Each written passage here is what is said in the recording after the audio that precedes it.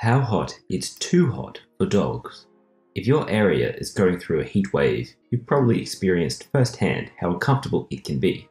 In many cases, sweltering summer temperatures can even put human life in danger, but humans aren't the only ones who have to worry about the heat. Just like us, dogs face many health risks when temperatures soar.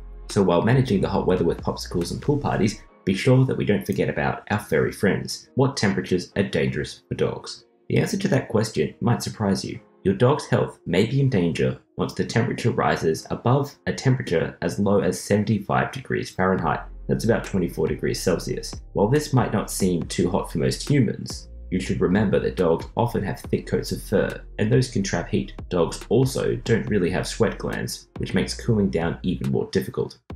Your dog can still safely go outside at this temperature, but we've got to keep a close eye on them and ensure that they have plenty of water. We also need to keep an eye out for signs of overheating. Temperatures above 90 degrees Fahrenheit, or about 32 degrees Celsius, can be more harmful to the dog.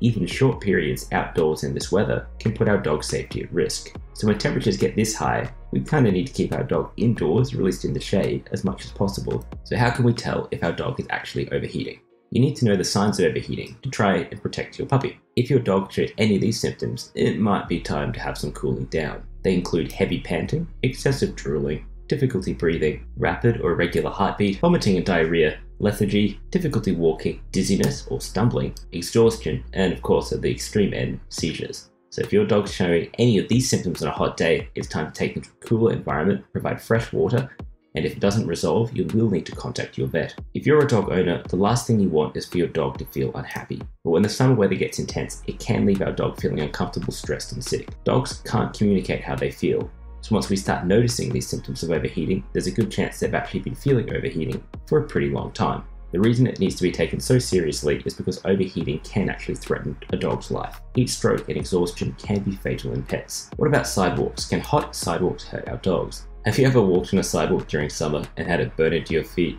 Chances are your dog has too. Pavements can get super hot in the summer, even on days when the weather isn't particularly warm. As a result, some dogs come home with pretty sore paws after a summertime walk. So how can you tell if the sidewalk is too hot for your dog? Just put your bare hand on the sidewalk for at least 10 seconds. If we can comfortably do that without burning our hand, then the sidewalk will be safe for a dog to walk on. On days when the sidewalk is too hot, for the dog's safety, it might be best to keep them on the grass. Or you can even get your dog a pair of protective dog booties. Other ways to keep your dog safe in the heat. Sometimes avoiding the summer heat isn't an option. Not every home or kennel has air conditioning. Maybe our dog is getting restless and just needs to spend some time outdoors.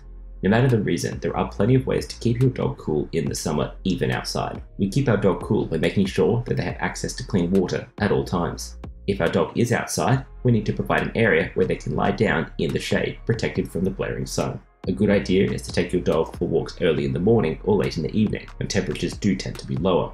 Another great idea is to give a dog some frozen treats. You could buy some dog-friendly ice cream from a pet store, but a frozen banana, carrot, or frozen watermelon are healthy, safe, and easy treats for your dog that will help cool them down. You should, of course, never leave your dog alone in a car. Even if you crack the windows, the temperatures inside most cars during the summer will be pretty seriously deadly. Another idea is to put a cooling bandana around your dog's neck. As well as looking super stylish, a slightly wet bandana will help keep them cool. And there are, of course, commercial cooling mats that you can buy for your dog to lay on. So how can we actually exercise our dogs in hot weather? When the weather is hot and humid, the last thing that you and your dog may want to do is exercise. But as we know, keeping active is an essential part of staying healthy. There are plenty of things we can do to keep our dogs active even when it is just too hot to play fetch or go for a run. Here are some fun ideas to keep in mind. Option 1. Take your dog for a swim at the beach or the pool. Just keep an eye on them at all times, and you can even consider buying them a dog life jacket for an extra layer of safety. If your dog isn't much of a swimmer, consider just turning on the sprinkler and letting them run around in the water.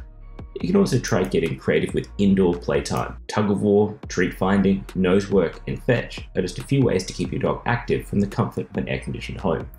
And finally, do some retail therapy.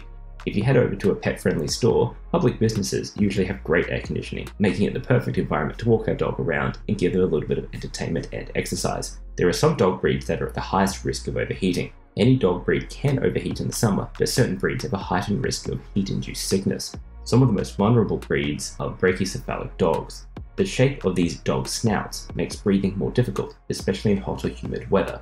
Examples of this type of dog include the bulldog, pugs, chow chows, mastiffs, Boston Terriers, English Spaniels, Japanese Gins, Pekingese, Boxers, and even the tiny Shih Tzu. Is your dog on this list? If they are, you might need to keep a particularly close watch on them.